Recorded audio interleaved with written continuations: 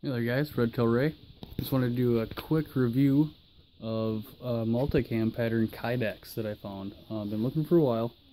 Found a lot of companies offer what they consider as a multicam pattern, but basically it's a colored Kydex that they wrap in a fabric. It's a fabric adhesion is what I've seen some websites call it.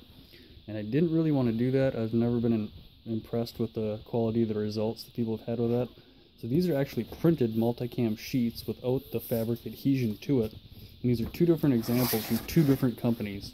So the first one here that is absolutely spot on, and I have some authentic multicam here in both the shirt, the battle shirt, as well as the trousers, and then I have a long sleeve shirt. But these two were both a ripstop, and this is a cotton twill moisture wicking long sleeve tee, all issue gear.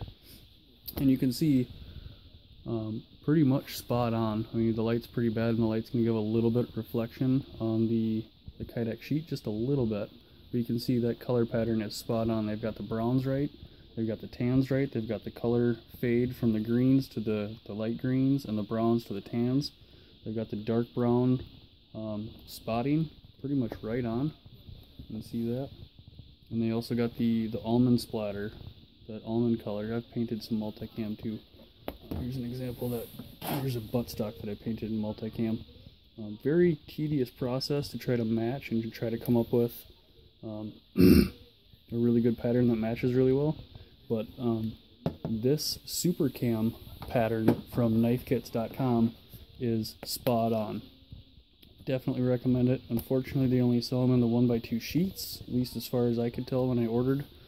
And then this bottom one, this is a multi-pattern from Index Fasteners, and it's pretty close, but it's just not quite multi-cam, and I'm not sure if that's a licensing thing. If I remember right, at least the way it used to be, the way I was told, is that I believe it was Cry Engineering has the licensing rights and the fabric pattern, or the pattern itself, trademarked and copyrighted, so it cannot be duplicated. So Index Fasteners has it pretty close, and it'll do in a pinch. I mean, it's a great camo pattern. I like it a lot more than the Woodland, but as you can see, it's just not quite the multicam pattern, or at least not as close. And even the size and shapes of the spots and the splatters on this SuperCam pattern from knifekits.com is just spot on. So there you guys go. There's my quick take. I'm excited to do this bear can spray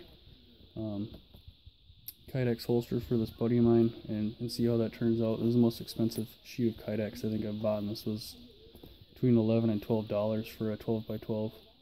So there you guys go. I'll see you guys in the next video. Stay tuned.